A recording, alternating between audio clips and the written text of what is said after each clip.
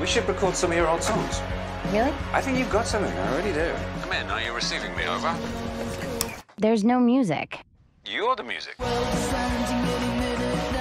Your debut album. You'll get a vinyl release. I love your stuff. I thought, this girl, you know my damage. This is a huge opportunity. I've got a line of songwriters down the hall trying to write for Dana Lee. Aaron wants me to write for Dana Lee. How cool. I just don't see you as just being like a cog in a big machine. Darren, I love her. I love her. I want her. Can I have her?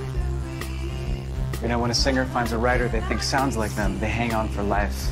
Come on, I want my next hit. Look here, listen really carefully. You can hear that transmission? They scare people. Don't scare me. It sounds so good. That's nice. I like that.